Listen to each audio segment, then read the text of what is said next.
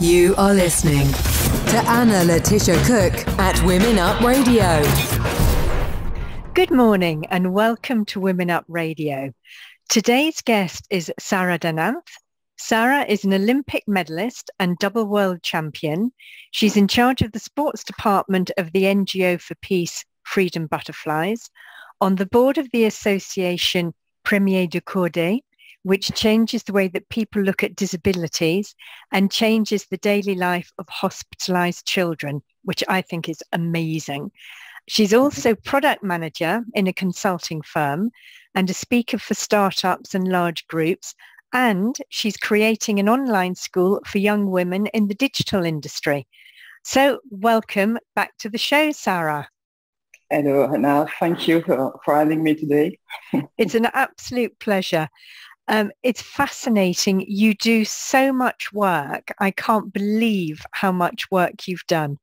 I would like to be able to do more. Yeah, we are only human. There's a limit. So today we're going to talk about sports disciplines for business, women in tech, startups, and also being a speaker and charities and how that can really help. So I know the last time you were on the show, which was 3 years ago or something like that, we spoke about that type of thing and also about changing from sports disciplines and to different careers, so radical career changes. Can you give us an update? What's been happening over the last few years with women in sport and changing careers from top athlete to business? Is it viewed differently now? Are companies appreciative of the skills and the mindset? Does it help being a top athlete or is it negative? I recognize that in last years there has been a change in France. I think it starts first because it starts with the athletes speaking out. We express ourselves, we take position, we defend our values. I mean, not in France, but around the world. Yeah. Already there, the people who themselves constitute companies see us, hear us, and no longer have this thing that he or she is an athlete, just a body with no brain. I think is the right word. Well, there are still, there are companies that still use us for communication. We can't do anything about it. It's just like the greenwashing. However, it still allows athletes to be supported, especially financially, by this kind of company. Women in sport are more visible, but as in many sectors also. I said more visible, not enough, but more. Yes. I see it in the tech industry. We take the floor. That's basically what has changed. We speak up. We are getting heard, respected more, and supported also, not only by women. And we make the short scale. Yeah. Okay. So both at the same time make the career of a top athlete more visible. Yeah. Her post-career so is more accessible. Yes. But it's like everything else, it takes time, of course, and we are far from, it's not over. Yeah. Companies consider athletes more, and athletes are taking more space in media and even power for some. Yes. And the mindset for that has changed. We are no longer just a means of communication. And many companies call upon athletes to share their lives, but now they call upon lesser known athletes. Yep. That's right. Lesser known athletes with a typical background, and that's than the usual ones who have been around for years. And yes, we can see today that the atmosphere is healthier. And yes, when you are a top athlete, athlete in the top of your sport. Yep. Yes, it's easier, and because you are more visible, and yes, you are able also to change some things around you. Yeah, yeah. And is it a comfortable transition? So for you as an athlete, when you were first changing to business, is it something that makes you very worried, very nervous, or are athletes now more confident about making that transition? I'm 41, and when I wanted to make my transition, that was a period that in France, I don't know why, but we still haven't think about it. I don't know if, okay. And because of that, yes, I was worried about that, especially that I wanted to work in the tech industry, startup, data, AI. And for me, that was inaccessible, especially after sports. And during all my life, during 20 years, my coach, my sport ministry, everybody around me learned me how to be the best sport woman, how to win, but they haven't learned me how to be prepared for the rest of my life, because that's sports. I will not practice sport all my life. That's impossible. How to be a better person for my communities, and yes, at this period that was really hard, and the network helped me. I had no network, but I created one. Yes. And I use Twitter. In fact, I use Twitter to share my point of view about this subject, for example. And today that's absolutely different, because, as I said, athletes take position.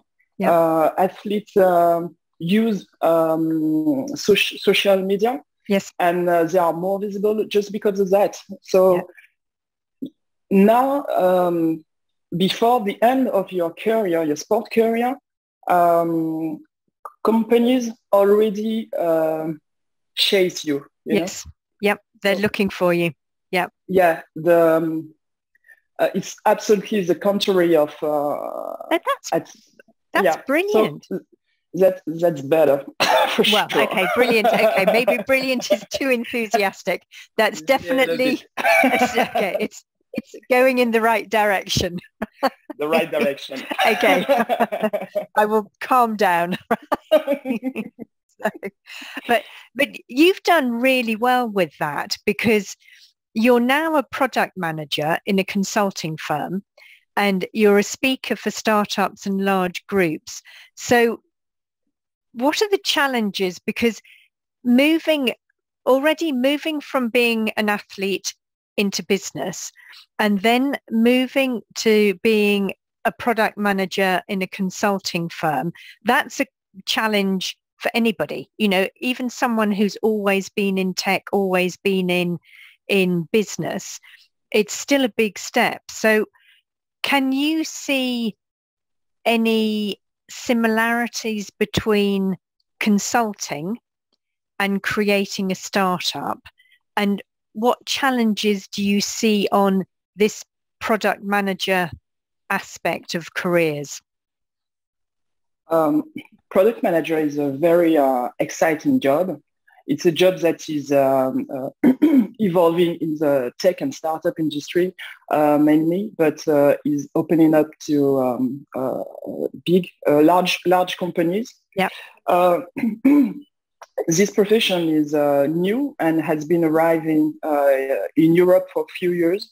Yeah.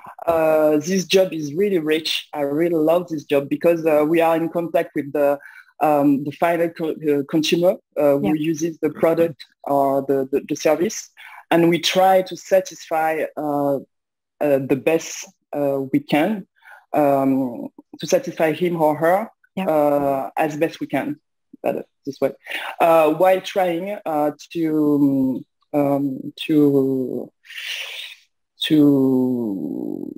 succeed or to meet the business challenges of the company. Yep. So we are also in contact with all the stakeholders around this product or companies.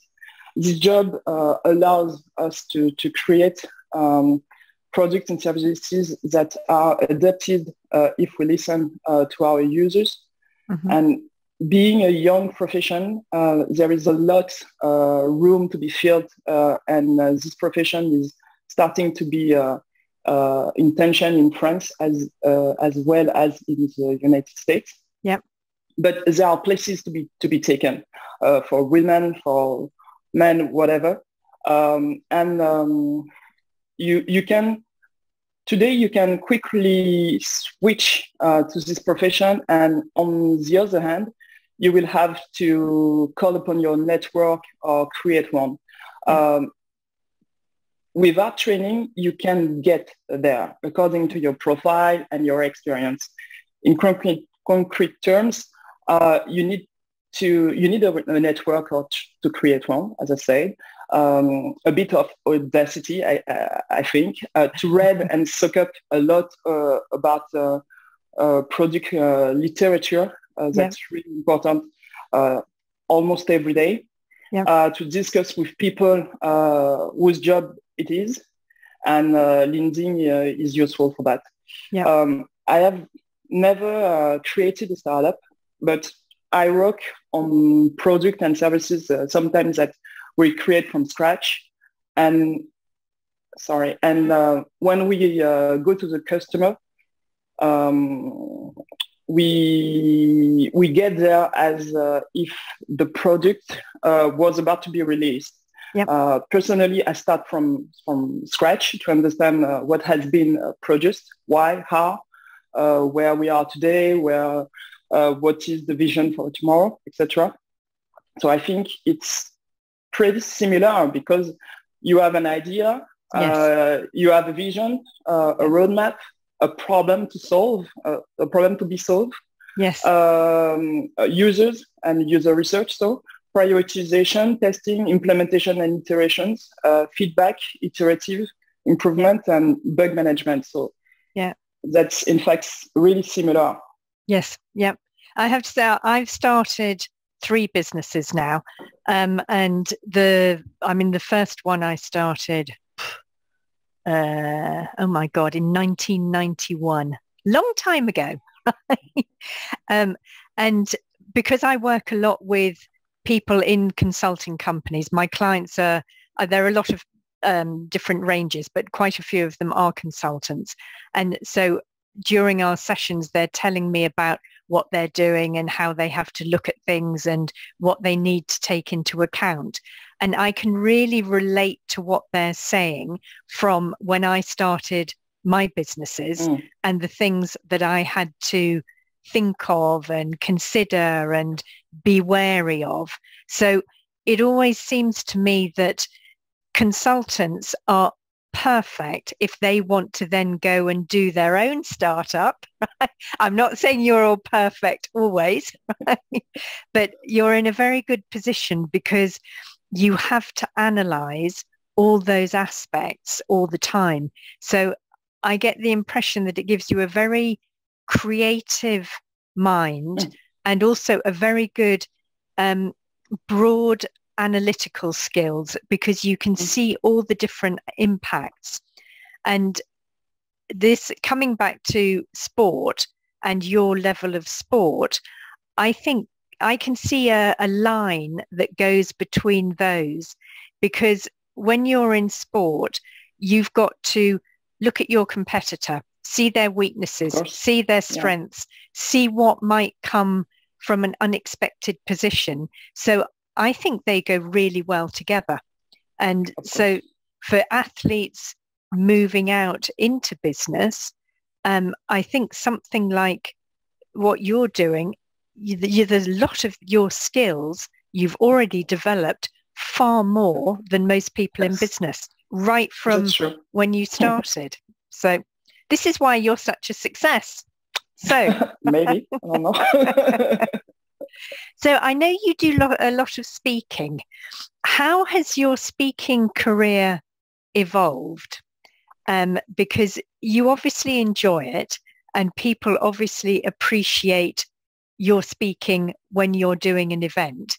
So how has it evolved, and what advice would you give to someone if they want to become a speaker?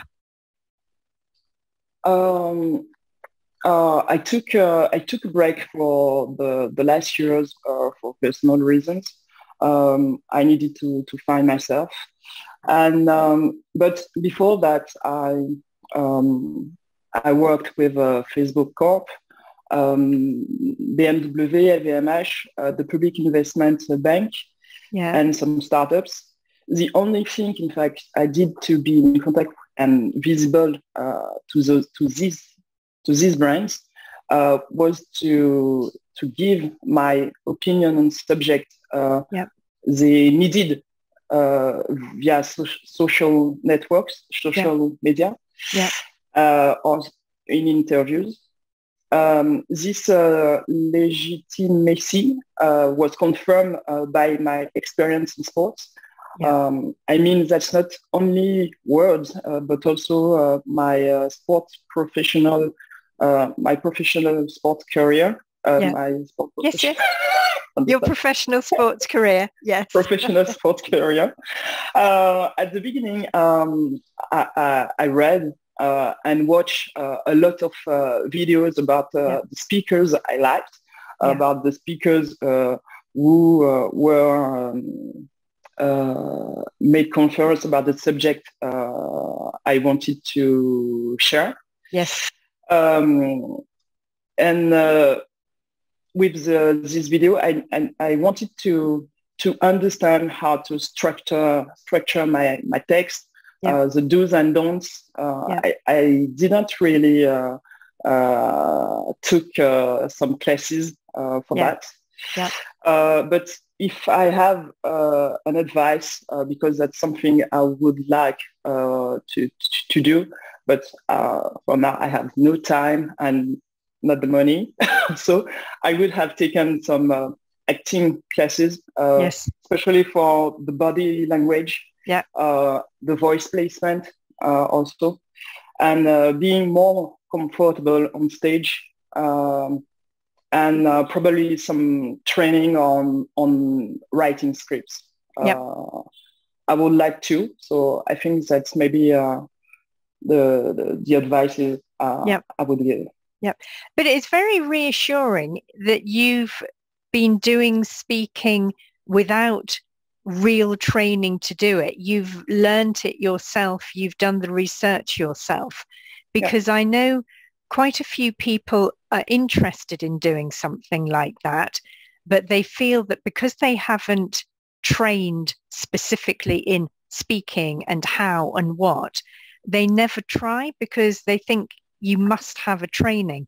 So I think it's very reassuring that you've done it basically yourself. I think that's excellent. In fact, that's like everything in life. You I will not take the example to be the president of France. Of course, that's a job, not so bad. But if you have a big challenge, we also think that we are not able to go and succeed to have this challenge, to succeed this challenge. Because that's really big, that's enormous, that's too much. But in fact, if you don't try, if you don't make the first steps, you will never know if you are able or if you are not able. So, of course, my first conference, I was a little bit stressed, but I knew more about that because of my sports career. Yes. So, okay, I talk to myself and do things I was used to. And of course, my first big stage, I was a little bit like this because on this stage I was with ministers. Ministers with big personalities. VIPs and celebrities. VIPs. Yeah. And I was saying, are you sure you want me, just me, Sarah, to come here? So yes, at the moment, I really call the team to be sure that wasn't any wrong. They said me, no, yes, that's of course. You have a different vision. It's not political, it's not social. You are someone and you have something to say. Okay. Yeah. Take your chance. Don't forget to don't lose yourself because of the stress. Yes. Take the first step and take your chance. Yeah. Yeah. What could happen, in fact? Yes, exactly. And of course, and if it's really bad, one day you will maybe not think about it. So you'll hide. So no, that's excellent. And so tell me more. I know you're creating a school for young women in the digital industry. So tell me more about this and what it's going to do to help young women progress. I haven't created. I'm writing this. Yeah, I'm writing this project right now. But in fact, there are two schools. One on the switch and legacy, because that's something really important for me. And when I left Guadeloupe for Bordeaux, I would like some experienced people would help me or advise me for some to avoid some mistakes or just to have a less stressed life at this moment. Yeah. Bordeaux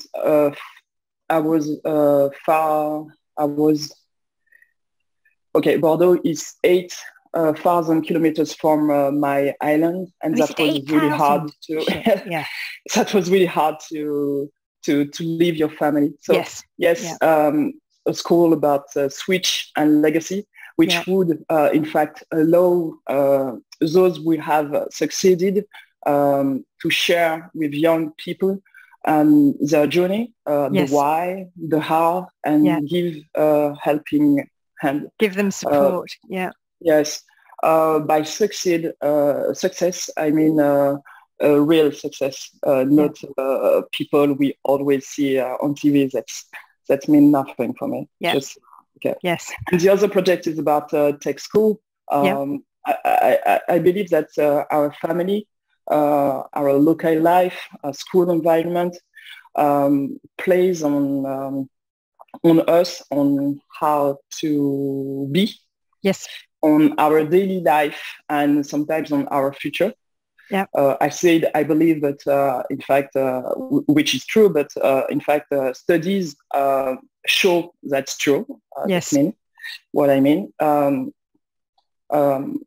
Not all young people have a network. Not everyone knows a successful tech person. Not all of them have this vision of what tech can bring to the world and to their life at first. I believe in tech, seriously, and its benefits for our world and for our lives and for our planets too. I believe in human beings also, but and I believe a lot in representation. To go and see young people from Guadeloupe, for example, tell them you can success, even if you live at 8,000 kilometers from Paris. Tell them to trust that and it will work well. Tell them that, I don't know, I would teach you code or to develop a product with no code. Yes. And you will be able also to work to create your work, in fact, from home, without moving far from your family in Paris, for example. Would be wonderful. And even be able to work with a Japanese Japanese guy at the opposite of the world, the other side of the planet. That would be amazing. I think that will be. This is important, and above all, tell them because that's I lived that. Yes. Yes, it's true. The media, especially the television, doesn't play its role in society, and so you feel lost. You feel lost because the people on TV, the people who are successful, don't look like you. And so yes, to yourself, maybe you can say to yourself, I don't exist. Yes. People like me can succeed. Which is not true. Absolutely not true. I know that it impacts you, but it's just not true.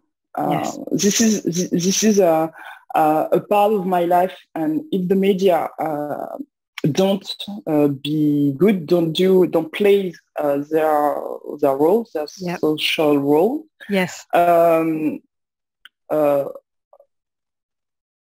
As they're supposed to do. So come with us. Come on, we'll help you, and then you can help someone else. So I think that's brilliant. And when do you think you'll be able to put that in place? I know you've started the work on it. Do you think it's something, will it take a year, 2 years, 3 years? How long do you think to get it set up? I will start for the 2022 for sure. This is not the first project. Because some months ago, I was on all my projects in the same time. And finally, I decided to prioritize because of the time, because of everything. So I knew that will not be before this summer or maybe September. I don't know, but so next year. Brilliant. And I know you do a lot of work for charities. So for Freedom Butterflies and Premiers de Cordee. So what are these charities doing? What help are they giving? And what are their aims? And how can people help you by supporting them? In fact, to explain, Premiers de Cordee is an association that changes the daily life of hospitalized children by bringing their idols. Their idols to help them. For example, we have Kylian Mbappé. In French, is the parrain. The godfather. Okay, the godfather of like the movie. The godfather, the godfather of the association. He comes sometime to the hospitals and spends a moment with these children and practice sports with them after. The association also tried to change the way people look at disability in companies and schools. And the other association is a non-governmental organization, Freedom Butterflies. I co-created this NGO with the principal theme is about peace for young Caribbean people. We have several poles, directions. Poles, okay. I say several directions. Okay. Nature, and the planet. Art, I don't know, drawing, paint, music, and sport. I represent the sport direction with another sportswoman athlete. And every month, starting in the end of January, the next month, we will bring an athlete to some clubs and schools to talk about his or her career, to exchange with the children and practice his or her sport with them. I have already done that, done this in few times, and it really makes the children dream. It inspires them. Yes, whatever their age. Yes, it makes them feel good and inspire them. Yes. The first time I knew, I was going to be an Olympic medalist was the day I saw on television a person like me who looked like me, who came from Guadeloupe, and who I knew, in fact, become the first Olympic champion in epee. A bourgeois, it's also English, a bourgeois sport, and at this period a little bit racist. I was 16 years old, but I was sure of myself. So you can help us. I mean, your local environment is important, and we all can change this kind of things. Yes.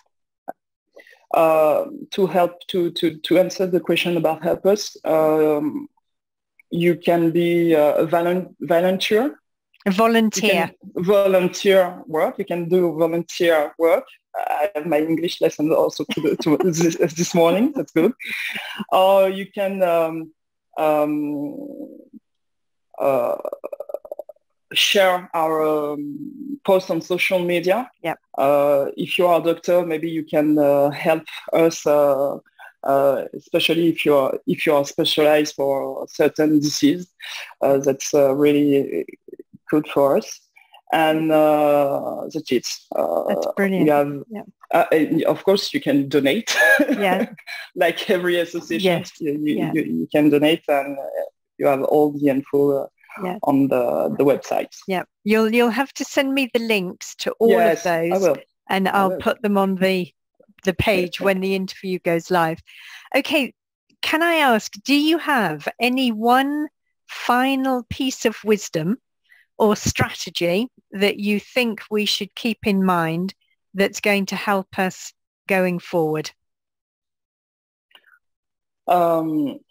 We are in extreme difficulty. Human relationships are changing.